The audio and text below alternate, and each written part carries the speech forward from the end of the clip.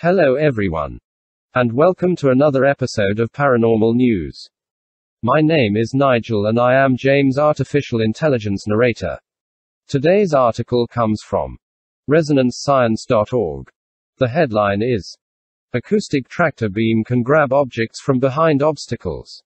It was written by William Brown, and it was published October 29, 2018. An acoustic tractor beam that can bend sound around an obstacle to levitate an object on the other side has been created by researchers in the UK. Dubbed Sound Bender. The device combines an ultrasound transducer array with an acoustic metamaterial. In recent years, researchers have used transducer arrays to build sonic tractor beams that can create complex acoustic holograms to manipulate objects in midair. Acoustic metamaterials are engineered materials with structural properties that do not usually occur naturally. They have been used to produce acoustic holograms, bend beams of sound and create static acoustic levitation devices. But the team behind the Sound Bender, based at the University of Sussex, say that these technologies have key limitations. Devices based on transducer arrays cannot bypass obstacles that lay between them and the levitating object. Furthermore, the complexity, or resolution, of the sound fields they produce is constrained by the physical size of the transducers. An important drawback of using acoustic metamaterials is that the shapes of the sound fields they create are static and cannot be adjusted. Dynamic, real-time control. By combining a transducer array with acoustic metamaterials, the researchers say, you can move past these limitations. The metamaterial produces a more complex field of sound than possible with a transducer array, while the array of transducers adds dynamic, real-time control to the metamaterial's static hologram. A metamaterial is passive like a lens for light, so we can theoretically put more energy in the sound. Gianluca Memoli tells Physics World. Each unit cell in the metasurface becomes like an additional source, which encodes phase engineering on the sound going through, just like an holographic plate. The only problem is that metamaterial-based holograms are static. Soundbender was unveiled earlier this month at the 31st ACM User Interface Software and Technology Symposium in Berlin.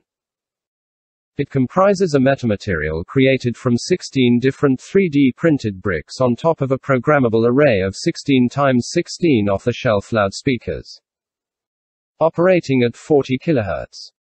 The metamaterial provides a low modulator pitch to create high-resolution, but static, acoustic fields. The transducer array adds dynamic amplitude and phase control of the field. The team used Soundbender to create self-bending beams of sound that can bypass obstacles to create acoustic holograms.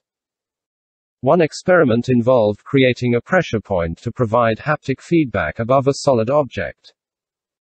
The team also levitated a polystyrene bead above a Lego baseball figure and passed sound around the flame of a candle.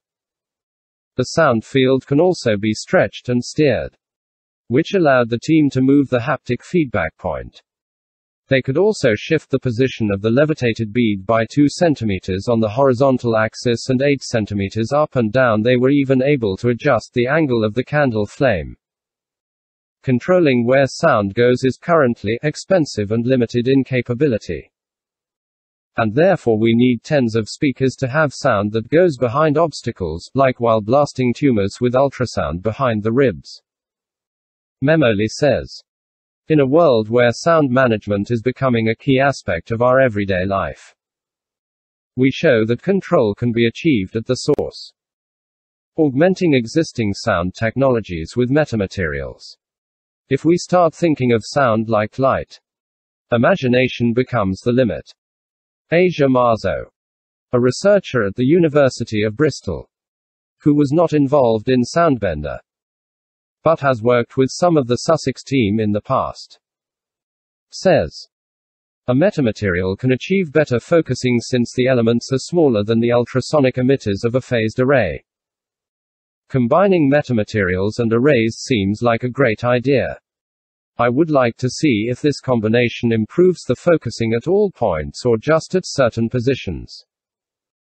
Levitating around an object has interesting applications in medicine and human-computer interaction. Perhaps metamaterials could be applied to remove the annoying side lobes, undesired secondary focal points, that are generated by most of the phased arrays. And that is the end of this article. This one was very interesting. The breakthroughs here are: they can now stretch and steer the sound waves. And even more amazing is that they can levitate an object around another object. These breakthroughs could lead to some amazing things in the future.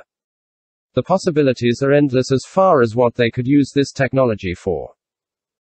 Could we actually see real-life tractor beams like in Star Trek? Imagine being able to lift and move small objects without physically touching them. You would never have to get up to grab the remote, or to throw away your potato chip bag when you are done with it. I am sure that this technology would be used for much more important things as well, but the convenience applications would be huge as well. Let me know down in the comments what you could use this technology for, and what you thought of the article. As always, it is up to you to decide. Thank you for watching, and as James always says, we will catch you on the next one. Until we speak to you again. Love many, trust few, and do harm to none. God loves you. And so do we. Bye bye.